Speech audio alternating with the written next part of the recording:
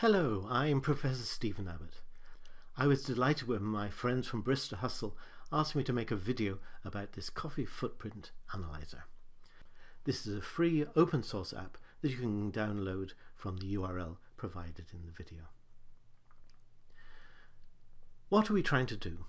We all want to save the planet, and if we're coffee drinkers, we want to make sure that our coffee drinking footprint is as small as possible.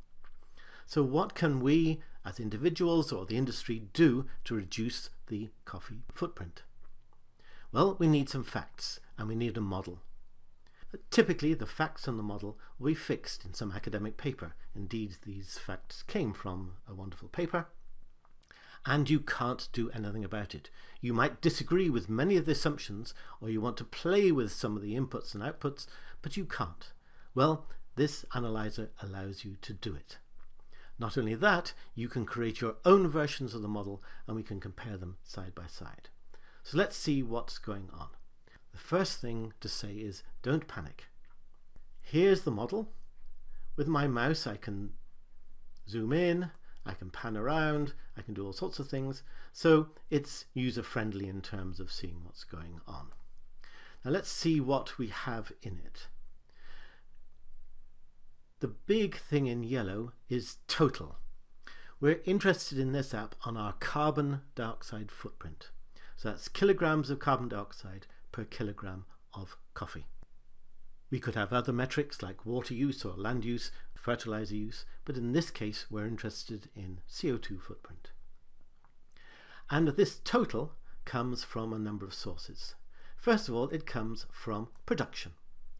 Production is based on fertilizer, CO2 from the organic waste created as part of the process, and from the infrastructure needed to farm the coffee. There's CO2 from transport, by land transport or by sea transport.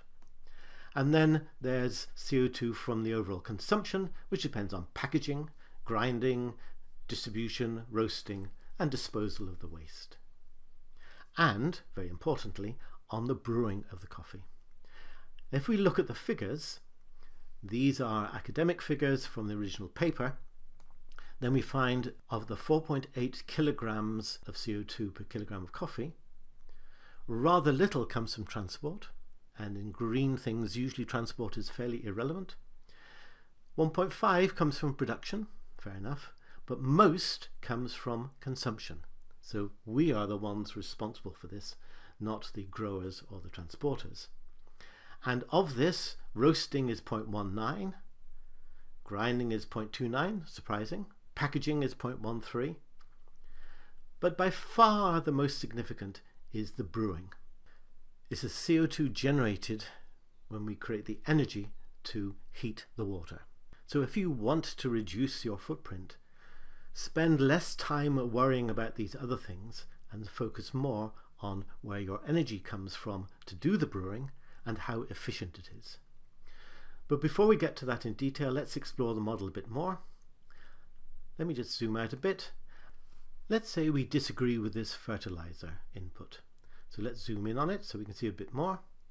And we click on it, and at the moment it's saying we think it's 0.96 kgs per kg. If we think the fertilizer is more evil than that, we increase that number. So we then see that the production number increases and the total number increases. So whenever you change any of these things, you see how it goes throughout the whole network. If we want a visual impact of this, we select variable node size, and now when we change the size of this, it gets smaller or larger than the default. So we're saying we think the fertilizer cost is more, organic waste we think is smaller, so we click on that. How can organic waste be anything other than good? And then when we come to brewing, we say, well, I'm going to be much more efficient. I have a new technology, so I will increase that to 78%. So now our consumption cost has gone down, and now it's merely half of the whole thing, and our production cost is more significant. So what are the correct answers? I don't know. All I'm doing is creating a model based on some academic literature, and then it's up to you to work out your version of this. Now you can do it all with this particular model. Suppose you wanted to create your own model.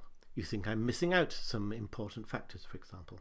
Well, you click Copy Model, and it's captured to the clipboard.